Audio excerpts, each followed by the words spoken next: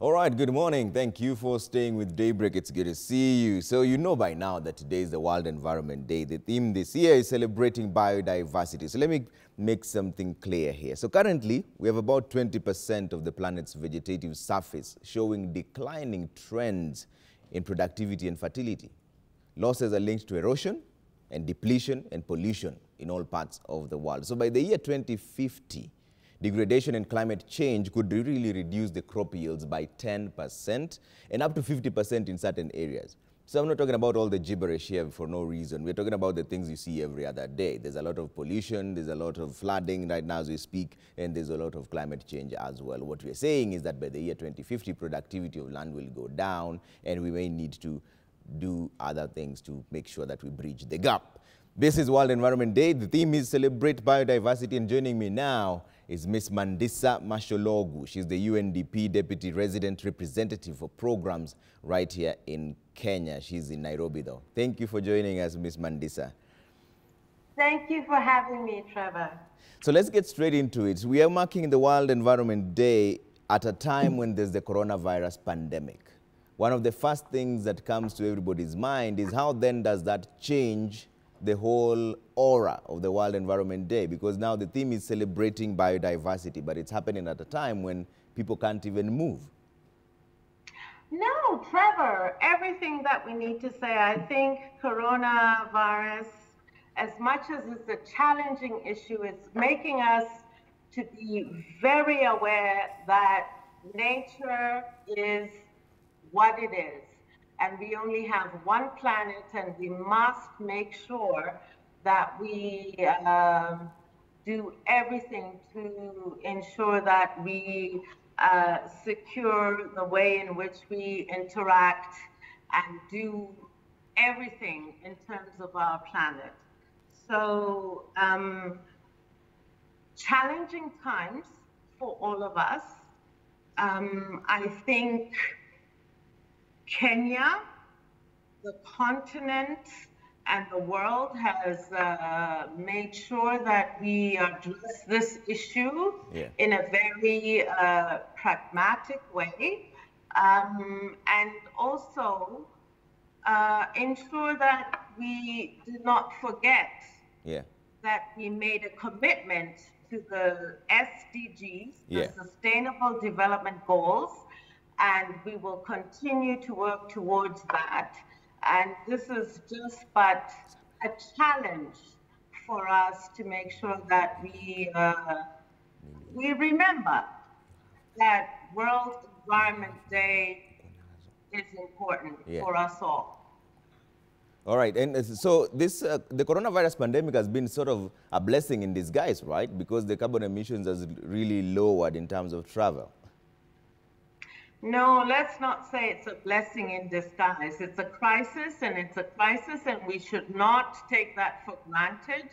We should remember that this is fundamentally a health issue, but the integrated way in which we had all collectively as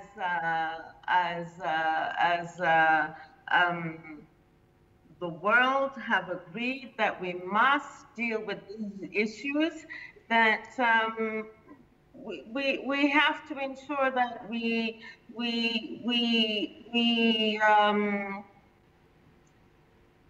make sure that we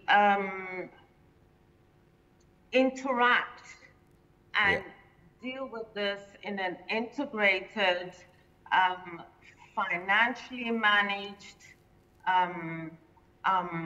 economically and fundamental way to make sure that we don't forget where we want to go at the end of the day. All right. And so now one of the other challenges that we have now is going to be dealing with the masks that we have. Let's take the context of Kenya, for example, where we are, because now we are estimating millions of masks, at least 40 million people wearing masks at the same time. And then the challenge becomes the disposal of those same masks. How do we ensure then that we don't pollute the environment because of the masks that we have, which some of them may actually be toxic. Of course, one of the first point of call for all of us was to make sure that we deal with this as a health issue, to make sure that we are protected. And one of those was to make sure that we have the masks and everything else. And very, very proud that within Africa and within Kenya, as a hub of innovation and technology and promoting small business development, that we have made sure that we can produce masks to protect ourselves as a first line of defense. That is definitely very important. But obviously, the disposal and adequate facilities to ensure that anything that can further protract or engage in making sure that this pandemic is further dispersed is a priority. So for us as UNDP, working collectively in Kenya with the Ministry of Environment, we have made sure that under the leadership of our resident coordinator and collective response of the UN, that we're looking at ways in which we can give a first line of the defense in health systems strengthening. And the masks are very good, and PPEs to make sure that they're available, but also the disposal of those are very, very important. And for us as UNDP Kenya, have been working with our collective partners to make sure that across 13 counties, because we need to make sure that we do get down to the county level, that we are able to have disposable mechanisms, quality disposable mechanisms for the masks and any other PPEs, so that it does not exacerbate this very challenging issue that we're all dealing with. So one of the best things to do is, how much are we investing in that area collectively? Because when you look at plastic disposal, it's another issue. By the year 2050, we know there'll be more plastic in the ocean than fish if nothing is done as we speak. And yet, we are still now getting more sanitizers into the market, and there's a lot to be disposed, which might still end up in the ocean. So what is the cumulative way, a structure in which we can ensure that there's this actual right disposal of this, the things that we use during this coronavirus pandemic? I am so proud to be in a country in which His Excellency President Uhuru is a champion of making sure that we are working towards, 10% coverage of forestation, and also making sure that we contribute to the lower emissions of any challenges that can exacerbate our achievements towards the SDGs.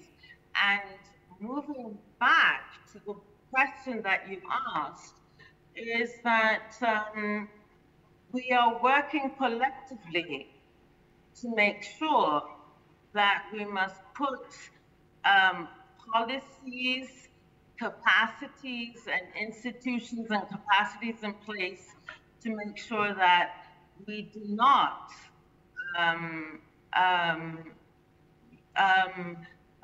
work in a way in which we can put more,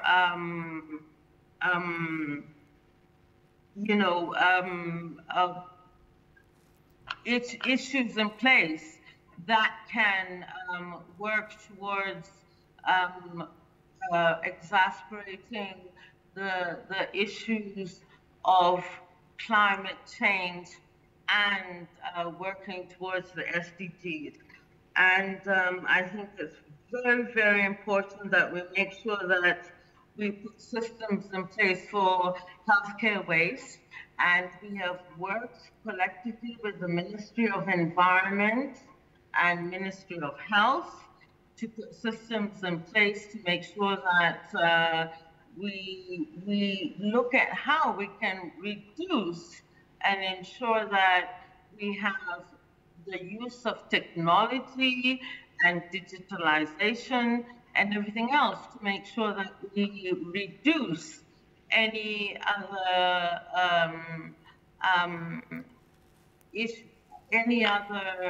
issues that can